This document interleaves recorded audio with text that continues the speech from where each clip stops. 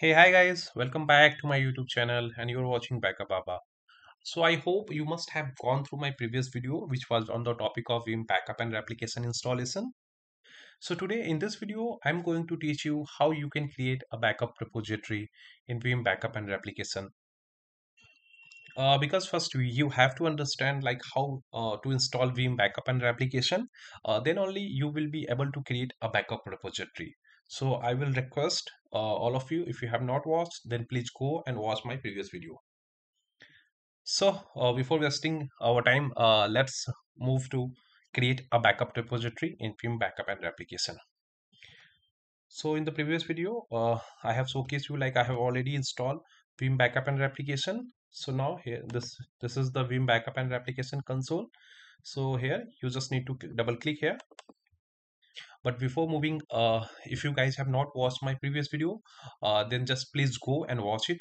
What I will do, I will also copy the video link in the description box. So once you click, a pop-up will appear and it will ask to provide the credentials. So I'm going to use the Windows Session Authentication and click on Click Connect.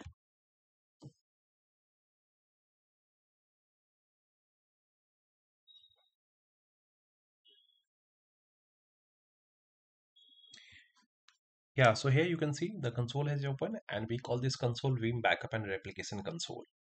So what we are going to perform today is to create a backup repository, or you can also say a backup target. So basically a backup repository is the location where you are going to dump your backed up data. So let's move to create a backup repository. So in the left hand side bottom, you can see there is an option of backup infrastructure. So just click on backup infrastructure, and in the left hand side bottom, you can see there is an option of backup repository. So you just need to click on backup repository. So here I have already created a library. So now we are going to create one more. So just right click over the backup repository. So you will get two options: add backup repository and rescan. So you just need to click on first option, add backup repository. So here once you click, you will get four. So here the first option is direct attached storage. So the direct attached storage can be your internal hard drive or any LUN coming from any direct attached storage. So the second option is network attached storage. So it can be your NAS storage or any shared path. Over there you can dump your data. So the third option is deduplicating storage appliances. So as you know, there are multiple vendors which provide the deduplication storage like Dell EMC Data Domain, ExaGrid, SBS Store. So you can integrate that deduplication appliances and you can dump your data over there. The fourth one is object storage. So if you want to dump your data over the cloud storage, so you can go with the fourth option. So once you click, you can see there are multiple cloud storage through which you can integrate with Veeam backup and replication. So now going to back. So today we are going to attach our direct attached storage. So once you click on direct attached storage, it will ask either you want to integrate your storage with Microsoft Windows or Linux. So in our case, I'm going to do with the Microsoft Windows. So just click on Microsoft Windows. So here you have to provide a name. So right now I'm going to provide internal disk and clicking on next. So once you click next, it will ask to add new drive, or if you want to populate, just click on populate. It will fetch the drive informations which are available on your server. So here in my case, there is C drive and E drive. So I'm going to use E drive as a backup repository. So just selecting it and clicking next. Yeah, so in the next page, it is asking to provide a path of the folder where the data will get dumped. So here I'm going to give in E drive Veeam underscore disk. So here I have given the path. So all the data which are going to backed up will get dumped in this folder. So here you can see there are two more options. So the first option is saying like how many concurrent tasks you want to perform. So by default it is 4. If you want to change, you can change it. So in the second option there is a check mark to restrict the limit read and write rate. So if you want to restrict the read and write rate, so you can go with the second options. Otherwise you can uncheck this one. So now clicking next.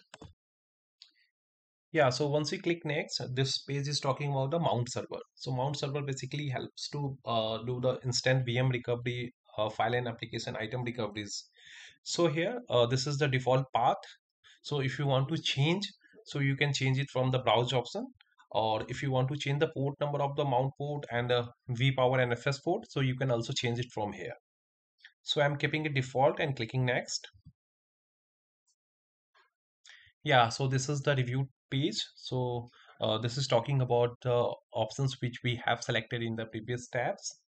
So here, uh, just click on apply button.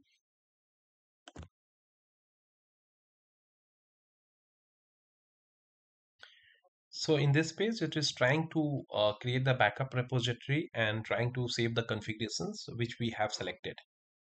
So you can see we have got a check mark on every messages. So just click on next. And this is the summary page. So this is saying like the Windows backup repository with the name of internal disk was successfully created. And this is giving the path, like our backup folder path is E under E drive. There's a folder with the name of V underscore disk. And we have given the write throughput that is unlimited, and concurrent task we have given is 4. So once you click on finish, you can see backup repository name with the internal disk has been created successfully. So that's it guys for in this video. I hope you have enjoyed this video and found it informative. If you liked what you saw, please consider giving this video a thumbs up and help to subscribe my channel. So basically by subscribing, you will be notified whenever we release new content. We don't want that you miss any of our content.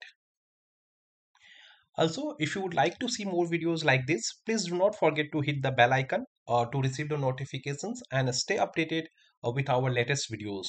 Once again, thank you so much guys for watching. We look forward to see you in the next video very soon. Take care. Goodbye.